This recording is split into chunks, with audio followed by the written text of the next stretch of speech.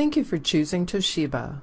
Welcome to this video on how to dial from within Outlook in the Call Manager application. When the Outlook phone link has been installed, a phone icon will appear on your Outlook main toolbar. Go to any of your Outlook contacts folders and highlight a contact. Click on the phone icon to dial. If there is a single number for that contact, the call will be placed and the status of the call shows in the LCD window.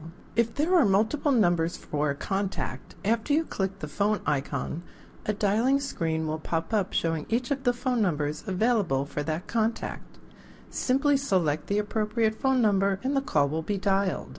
The status of the call shows in the LCD window. When the call is being dialed in Call Manager, the name from the contact will be automatically attached to the phone call for display on the LCD, the call key, SMDR, etc.